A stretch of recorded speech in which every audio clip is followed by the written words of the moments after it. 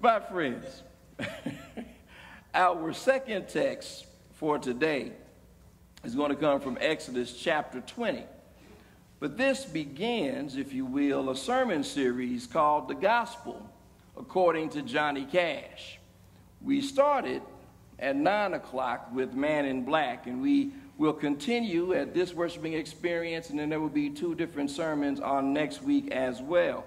And if you wanted to hear the first sermon from this morning, we will have it on our website within the next few days, and you'll be able to check that out.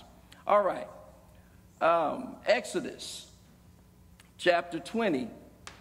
And actually, the bulletin has the 5th verse, verses 1 through 5. I actually want to read that 6th verse as well. Please listen and read along. And God spoke all these words. I am the Lord your God, who brought you out of Egypt, out of the land of slavery. You shall have no other gods before me. You shall not make for yourself an idol in the form of anything in heaven above, or on the earth beneath, or in the waters below. You shall not bow down to them or worship them, for I, the Lord your God, am a jealous God, punishing the children for the sin of the fathers to the 3rd and 4th generation of those who hate me, but showing love to 1,000 generations of those who love me and keep my commandments. Friends, this is the word of the Lord. Let us pray. Lord, we thank you for your blessings and all that you have done and how you continue to be there for us through it all. And we thank you for what we've witnessed right now, Lord, for we know that you're using these things to prepare us to hear a word from you. So make me less.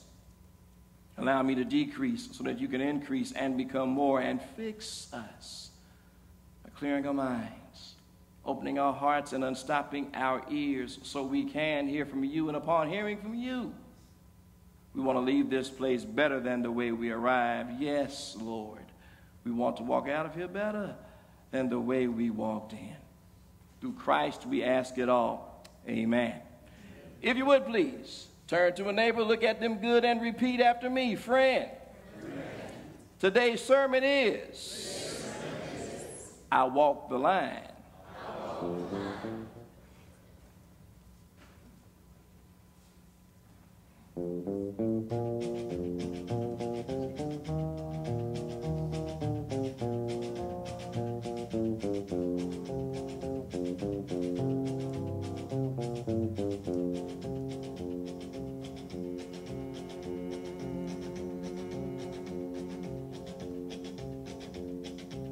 I keep a close watch on this heart of mine. I keep my eyes wide open all the time. I keep the ends out for the tie that binds. Because you're mine, I walk the line.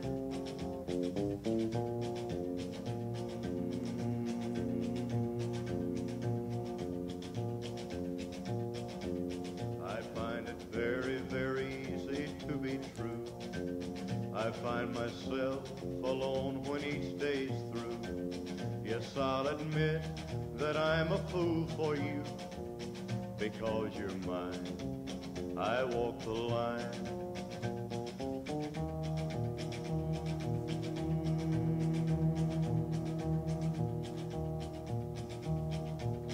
As sure as night is dark and day is light, I keep you on my mind both day and night. And happiness I've known proves that it's right. Because you're mine, I walk the line.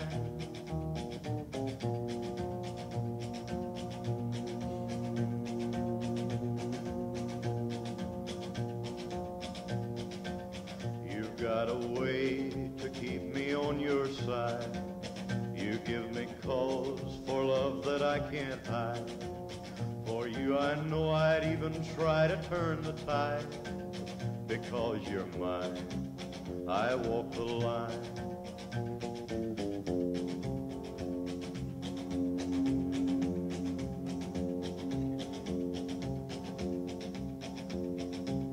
I keep a close watch on this heart of mine. I keep my eyes wide open all the time.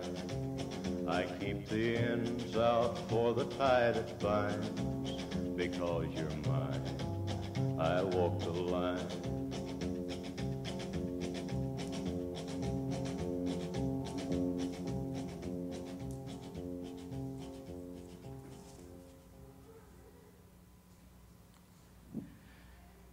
It's interesting, there are two origins as to how this song came into being. One is that it was written by Johnny Cash for his first wife, Vivian, who was concerned about him being faithful while he was on the road, while he was off on tours. But the second is that Johnny Cash, who loved gospel music, wanted to record a gospel song. His record label and management did not think that was a good idea, so they would not let him do it. But he wrote this song to express his faithfulness to God. And towards the end of his life, he was interviewed by a reporter for some big magazine, and he laughed when telling this individual about his record label not wanting him to record a gospel song. And he simply told him, he said, "But I did record a gospel song, and it just so happened to be my biggest hit. I walk the line." If we're honest, walking the line with the Lord is not the easiest thing to do. It's not the easiest thing to do. And in knowing Johnny Cash and the story of his life that he shared before he died, we know and we understand that he struggled with being faithful. He struggled with being faithful in marriage. He struggled in being faithful to God. But that's what God wants, isn't it? God wants us to be as faithful to God as God is as faithful to us. But that ain't always easy. It's not always easy. You see, being faithful is to be fully loyal to a person or to a promise. Johnny Cash says in I Walk the Line, "As sure as night is dark and day is light, I keep you on my mind both day and night. And happiness I've known proves that is right, because you're mine. I walk the line." I knew a preacher, or a preacher's wife rather, who once said publicly in a marriage conference or retreat, she said, "Marriage is the one job I'm thankful to have that at times makes me want to quit."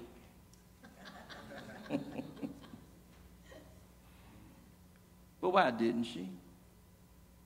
Because she was faithful to her husband, not just intimately, but completely. And she believed her husband was as faithful to her. Faithful. Faithful. Faithful. That's what we must be in all of our relationships. Marriage, with our siblings, between a coach and a player, business partnerships, between a teacher and student, between a minister and member, parent and child. This song of Johnny Cash is about faithfulness and fidelity. But the act of faithfulness should also provide a sense of faith and comfort in the one you're being faithful to. In other words, my being faithful to you should cause you to be faithful to me. My being faithful to you should enable you to trust me. Trust me more. My faithfulness should be able to withstand life's difficult moments. You've heard it said before, we are to be faithful in plenty and in want, in joy and in sorrow, in sickness and in health, as long as we live.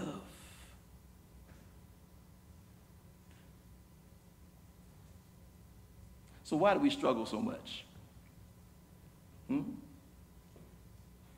Why do we struggle so much? It was on Mount Sinai that Moses heard from God and received the 10 Commandments.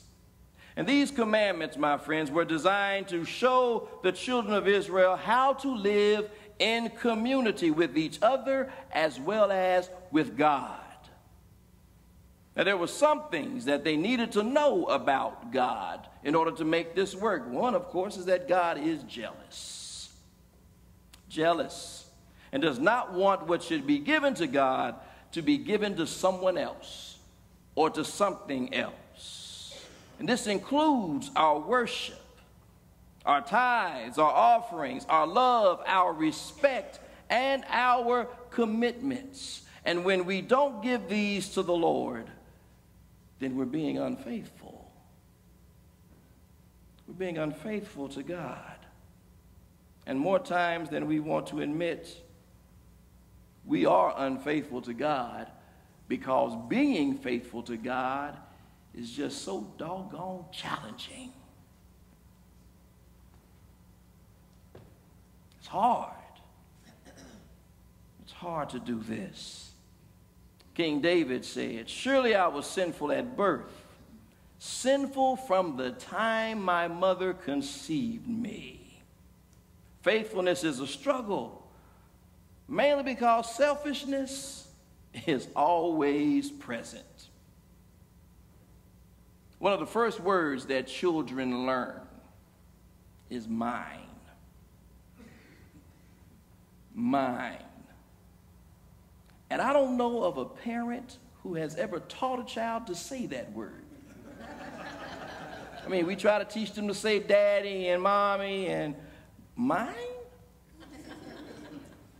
but they get it from somewhere. Mine. You never have to worry. A child learns the word mine. And yet I have not heard one of the child's first words being share. Share. You see, we have to teach children to share. And many of us, we grow into adults who struggle with sharing. Adults who still scream, mine. So we can be faithful to our commitments until our commitments come in direct opposition to something we want, something we hope for on our own merit. I heard a person once say that being faithful wasn't natural. It's not natural, parent, to be faithful. So we need someone supernatural to help us do it, to help us remain faithful. And here's the truth. The Lord has to step in, y'all, to keep us walking the line. Oh, hello, somebody. It's got to be the Lord. Oh, I know. You love your spouse. I know you do. Your spouse is amazing. But that's not enough. You love your children. I get it. Your children are incredible. They can do outstanding things, but that's not enough. It's not enough. It's going to take someone else stepping in, because on those days when your spouse is less than amazing, On those days when your kids are less than incredible, it's going to take somebody else stepping in to keep us walking the line. And let me tell you, the Lord can do this. And the Lord is the one who does this. You see, for whereas being faithful may be a challenge for us at times, it's never a struggle for the Almighty. You want to know why? I'm so glad you asked. You see, 2 Timothy chapter 2, verses 11 through 13, this is what we have here. Here is a trustworthy saying. If we died with him, we will also live with him. If we endure, we will also reign with him. If we disown him, he will also disown us. If we are faithless, he will remain faithful, for he cannot disown himself. You see, so even when I'm not faithful to the Lord, God is still faithful to me, because God can't help but to be anything other than what God is. And that's faithful. Faithful. You see, God always walks the line. Not because God has to be concerned about straying. No. But because God can't help it. God can't help but to be faithful. So God blesses us when we tweet bad and crazy stuff. God loves us when we declare our hate for other folks. God protects us when we do things that ought to kill us. God does this so that we can be just as faithful to God and to each other. It's almost as if every day God looks at us and says, I made you, so you're mine, and I'm God, and I always walk the line. In Jesus' name, be blessed today. Amen.